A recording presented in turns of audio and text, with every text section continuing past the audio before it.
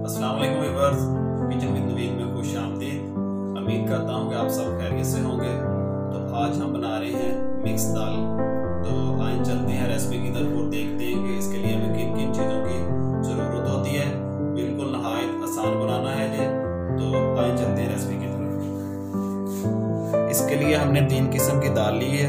दाल चना, दाल मसूर और दाल मूंग। ये हमने 125 ग्राम के हिसाब से ली थी।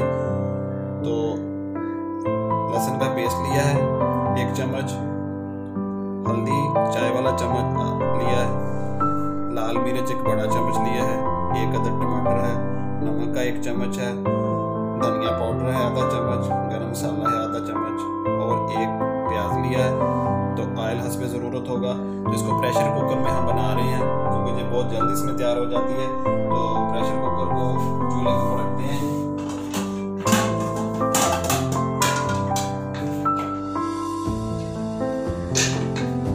तो इसमें हम डालेंगे तकरीबन 1.5 लीटर पानी। ये जो हमारे पास कप है स्टील का, ये आधा लीटर का है। बिस्मिल्लाहिर्रहमानिर्रहीम।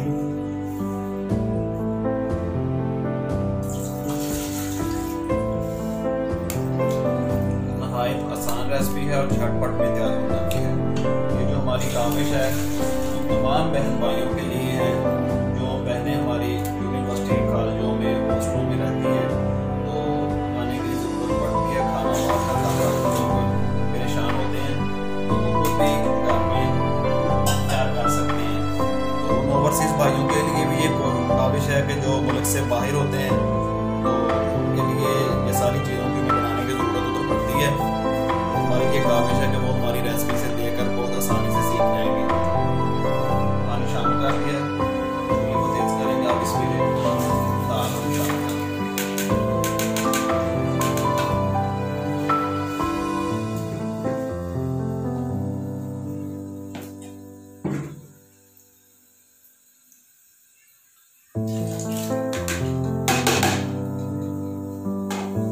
तमाम चीज़ इसमें मिक्स कर देंगे। ये कटा हुआ प्याज है,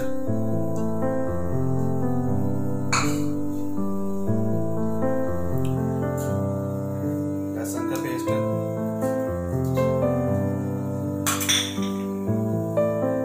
हल्दी पाउडर है आधा चम्मच, लाल मिर्च है,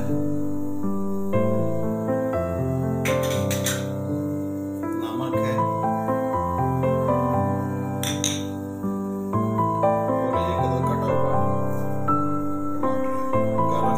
धनिया पाउडर। हम जब पैन पे इसको तड़का लगाएंगे तो उस वक्त इसमें शामिल करेंगे। तो प्रेशर कुकर को बंद कर देते हैं। तो इसको तकरीबन हम 10 मिनट तक प्रेशर कुकर को चलाएंगे। फिर उसके बाद फिर हम इसको देखेंगे। आइए देखते हैं तकरीबन 8 से 9 मिनट इसको हो गए हैं। तो ये उठाकर हम साथ वाले चूल्हे पे रख देते हैं और इसकी स्टीम को जो हम निकाल देते हैं।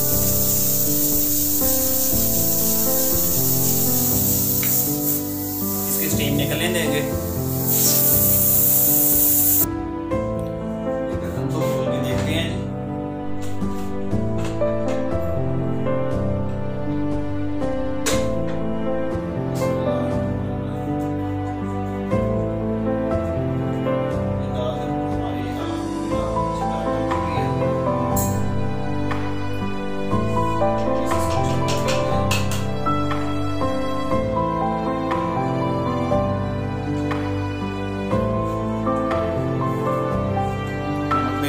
अपने हिसाब से रखें आप।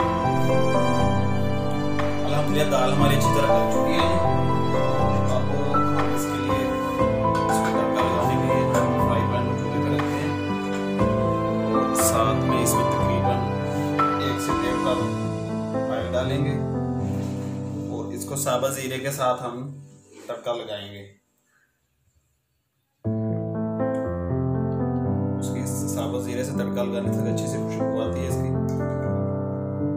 तो नमक और मिर्च आप अपने टेस्ट के मुताबिक कम ज़्यादा कर सकते हैं। ऑयल को गर्म होने देंगे।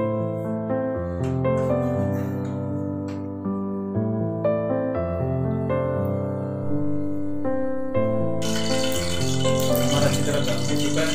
तो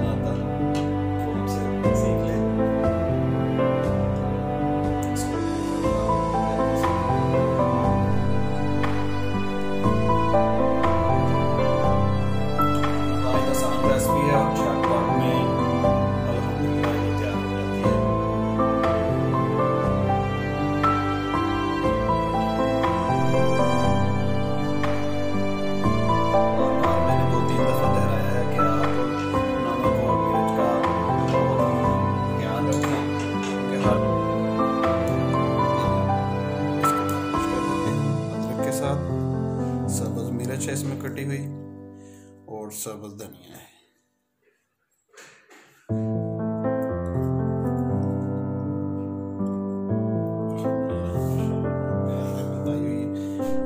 ये मैं ये देखिए माशाल्लाह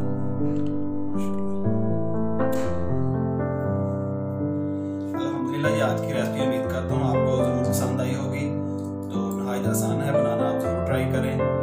तो हमारे चैनल को सब्सक्राइब कर दें और बेल आइकन को ज़रूर प्रेस कर दें ताकि हर आने वाली